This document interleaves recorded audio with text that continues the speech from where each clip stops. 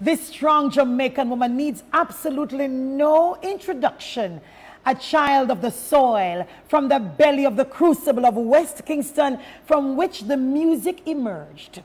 Only recently, she reminded us that reggae music pulsates daily across Kingston, UNESCO's creative city of music, with the rhythm and the spirit of the people of Jamaica. And that is exactly what we celebrate in Reggae Month each year. Ladies and gentlemen, she's equally comfortable among kings and queens as with the common man.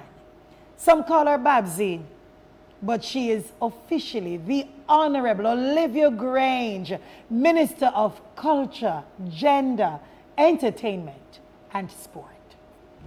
I speak to you on the occasion of the virtual launch of the 14th staging of the only month-long festival of its kind anywhere in the world, Reggae Month.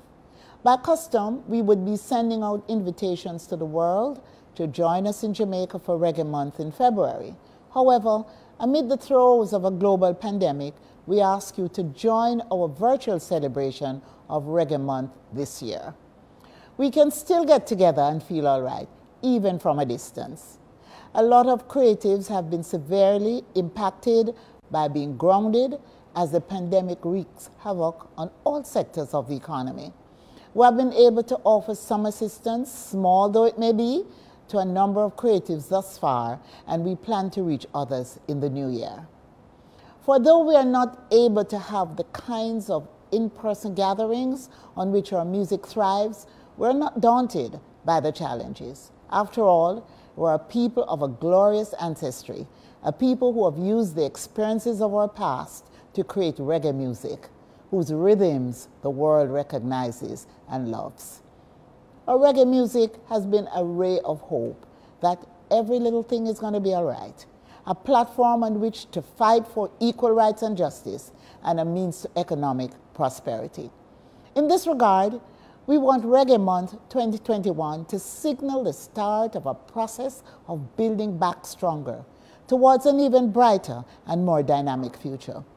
We will use Reggae Month to increase even further the capacity of our technical creatives through virtual workshops in such areas as sound engineering, lighting, and stage management. We will also use the opportunity to organize master classes in areas in which we believe there is a knowledge deficit. Such areas as publishing, the different forms of music rights, and other areas which will put our songwriters, musicians, and artists on the right path to truly earning from their creative works. We will promote strategic interactions among the world's creatives through our online Reggae University. In this way, we'll expand the dialogue on the needs of the creative sector as we continue to position reggae among the world's most vibrant brands. One such area in which we hold much hope is on the stage of the Grammy Awards.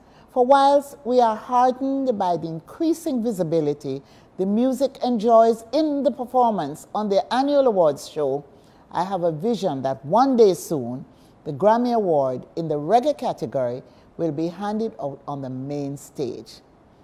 To the great creators of this musical force, I say, remain steadfast and let the music continue to speak for itself. Let the music continue to open doors.